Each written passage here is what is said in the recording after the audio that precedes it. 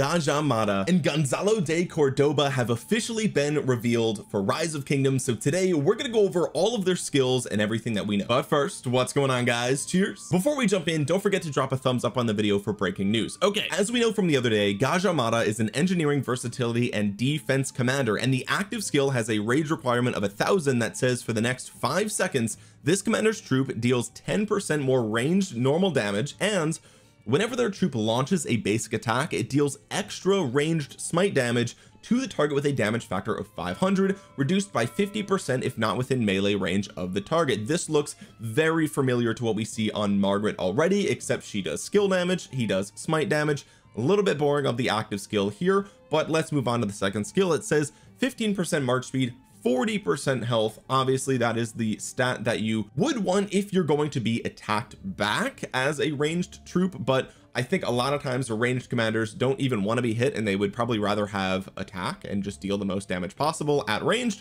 But regardless, let's move on to the next skill. It says while in ranged mode, this commander's troop deals 15% more ranged normal damage. Okay, whenever their troop launches a ranged basic attack, it has a 10% chance to mighty heal a portion of its slightly wounded units. Okay, this is a new mechanic. We've never seen mighty healing before. We've only seen mighty shielding, and there's a 5-second cooldown. And it says units who cannot take part in battle right now but will instantly get healed as soon as they return to your city. That's for slightly wounded troops.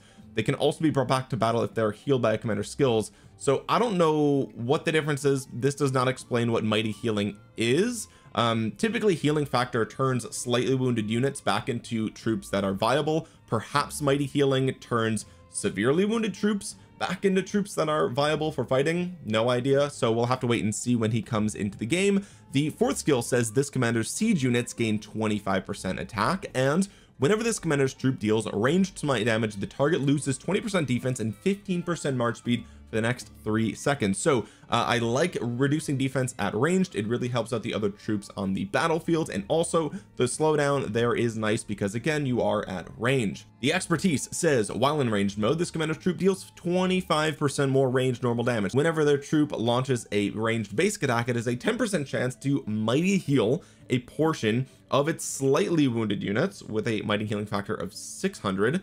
Okay, is this just an increase on the, okay, I think this is actually just a bump up from the third skill. Okay, so this isn't actually a brand new skill.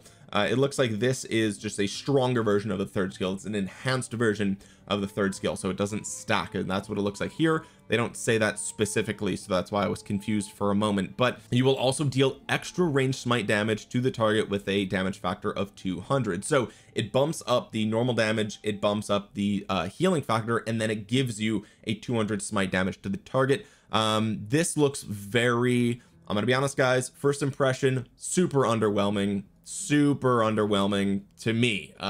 We'll have to wait and see what happens when he comes into the game, and maybe he's got good synergy with Gonzalo de Cordoba. Let's look at his skills. Again, we know engineering, versatility, attack. We have pike and shot, pioneer, range, a rage cost of 1000, deals range smite damage to a target troop and up to 3 enemy troops near it, damage factor of 2400, reduced by 50% if not within melee range. Every additional target reduces the damage to each target by 15%. So this is an AoE, so we're dealing ranged AoE damage factor. So that actually can be a game changer. Ranged smite damage, so I assume that would be in a circle. So are we seeing a 2400 circular range AoE, right? Because when you're dealing damage range, it's not going to be a cone. It wouldn't be a cone out in front of the actual unit, right? Because you're not, that would be like melee AoE. You would expect ranged damage, and as far as skill or smite damage, it would be hitting the target far away from you, right? We see this in things like Grand Cross Age of Titans, where they deal ranged AoE. And so that's what I expect to be the case here. Obviously, if you're not within melee range, then it will reduce it to 1200, but still that could be kind of nuts, guys, if we can deal ranged AoE. And also, what shape would it possibly be in? It logically would have to be a circle, right? Like, well, I don't know why it would be anything else. It doesn't say here, but we'll have to wait and see. This could actually be a complete game changer. Conqueror of Granada. This commander siege unit gains 20% attack and 15% march speed, while in ranged mode this commander's troop deals 10% more ranged smite damage. So again, stacking that with Gajah Mada could be insane. Viceroy of Naples. This commander's siege units gain 10% defense whenever this commander's troop uses an active skill. It has a 50% chance to gain 1 stack of the vigilant effect for 8 seconds. This effect can stack up to only 2 times, and its duration resets when it gains another stack. Whenever their troop is hit with a basic attack, it will consume 1 stack of vigilant to deal ranged smite damage to the attacker. Okay, and disarm them for 1 second with a 1 second cooldown. Okay, so you can't get it back to back. This is interesting. Whenever you're hit with a basic attack. So I mean, I'm trying to think of how this could be really powerful. Obviously disarming is good. It could give you another chance to run away. Basically, if you're dismantling your tower and you have this stacked up twice, someone can hit you, you disarm them, then there's a second cooldown, then you can disarm them again. Maybe it gives you a chance to run away here, and also dealing smite damage to them. Not really sure what's going on here, but we do have a confirmation that it does prevent basic attacks. Order of Santiago. This commander's troop takes 20% less ranged counterattack damage. Okay, whenever this troop is hit with a basic attack, it's a 10% chance to gain a 40% bonus to range normal damage dealt for 3 seconds. So we're getting a ton of ranged normal damage here, but this does not well, it's actually kind of interesting that we see a differentiator between ranged smite damage and ranged normal damage. I'm kind of confused there. And then we have El Gran Capitan. This commander's troop deals 15% more ranged normal damage. If the current target of this commander's troop is not within melee range, this troop deals 20% more ranged smite damage, and if they are within melee range, you deal 30% more counter attack damage. So okay, so I would actually rather deal the 20% more ranged smite damage, I guess, because the smite damage on this dude is insane. So yeah, I'm gonna be honest, guys, we don't have the skills for the leadership dude yet, but I'm not that excited about these two. I'm gonna be real. That's just my first impression.